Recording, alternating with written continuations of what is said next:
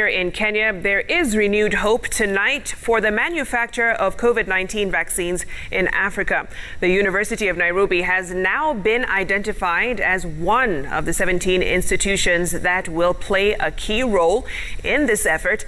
Now, the announcement came as the Coalition for Dialogue in Africa in the African Union was preparing to launch an independent team to oversee the plan. Raquel Muigai spoke to some of the officials working on the plan. Here is her report from the Nigerian city of Benin. Africa has for the last 1 year relied on the COVAX facility and just recently the goodwill of the European nations to access COVID-19 vaccines. But that will soon change if the deliberations and plans by key African stakeholders are to be put into action. You only need 250 to 300 million, I believe, to start off the production of vaccine. If we actually put our minds together, can we not raise $250 million?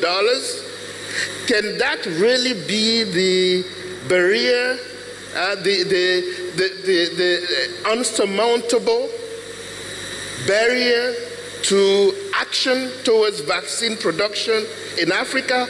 According to global health experts, Africa holds a greater genetic diversity better than any other continent in the world, a fact that supports Africa's goal in production of its own vaccines. It matters genomic data.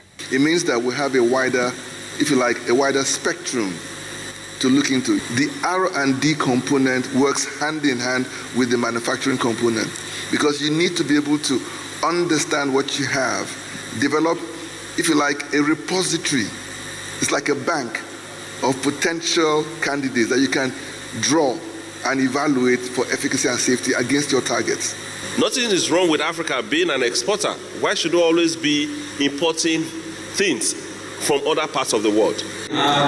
People from different walks of life. With the deliberations being anchored on this key pointers, the Coalition for Dialogue in Africa in the African Union is set to launch an independent task team on Monday to oversee this plan.